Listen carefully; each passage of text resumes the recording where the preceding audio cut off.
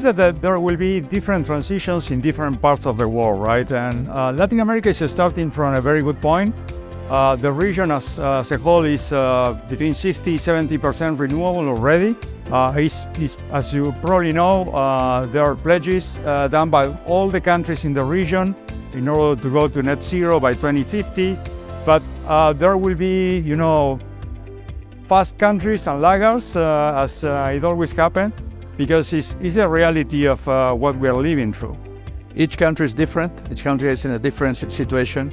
There are countries that are high and middle class. They don't have many people in the poverty line, and they're importers of energy. It's better for them to move faster and to have renewable energy and wean themselves away from the volatility of the importing hydrocarbons and importing fuels. So that's going to happen rapidly.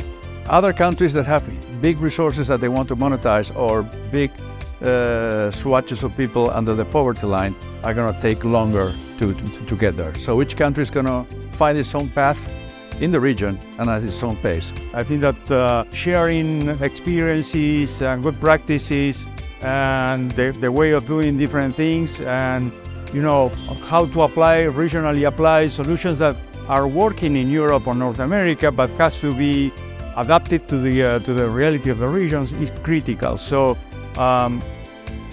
forums like these are very, very important for the decarbonization and the energy transition in the region.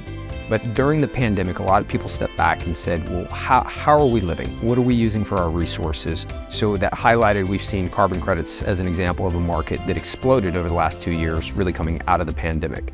So there's a dialogue at what we would say a much larger level of societies. It's kind of top, bottom, middle. Everywhere people are talking about that. And ultimately, we believe that that will be a good thing. So the awareness is much higher. I think one of the benefits of carbon credits is that they serve as a financing mechanism, both for clean energy as well as protection of our forests. So we do have right now, is actually timely because we have COP15 in Montreal right now, which is over biodiversity. So we have not only climate change as a theme, but we have biodiversity loss as a theme.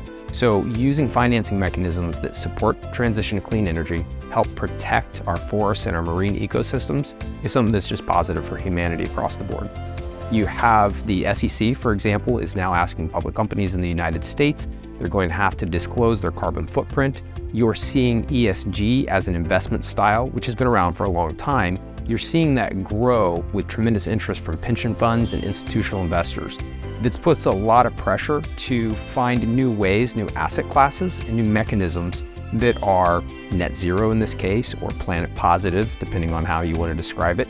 And so the interest has risen tremendously to support these types of markets. Well, where the oil industry is decarbonizing its production, so it's decarbonizing its operations, that's a low-hanging fruit. By energy efficiency, by digital transformation, avoiding venting, avoiding losses, we got gas losses into the atmosphere, etc. So we're doing our part, and we're also venturing into renewable technologies. Some can be extrapolated from our competencies, like geothermal and offshore wind and CCUS. That's part of what we know what to do. But our member companies of Arpel, are stepping further away and going into solar, going into wind, going into green hydrogen, mining for lithium, and planting forests. So to think we're doing our part, we need all the technologies at the same time. There's no holy grail. There's nothing there that can solve the problem finally or can replace oil and gas. So I light a candle for fusion, but it may happen one day. I don't think in my lifetime, but it may happen. Latin America is able to produce more gas, is able to contribute to the decarbonization of other areas in the world.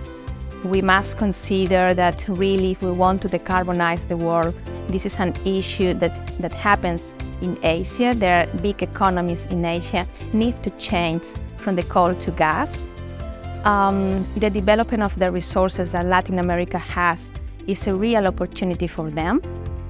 We should consider that there is a region with the lowest GDP per capita just after Africa.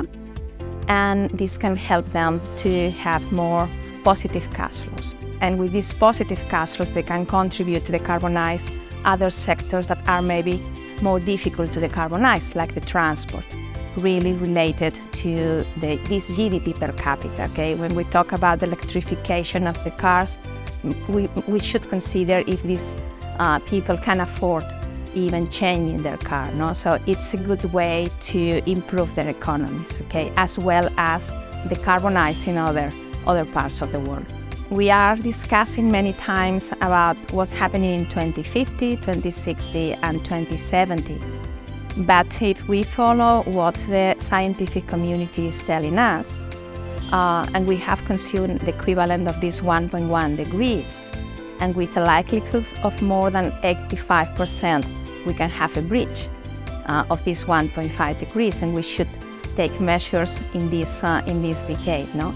So this dialogue helps us in an openly discussion, okay, to achieve more pragmatic solutions. Okay.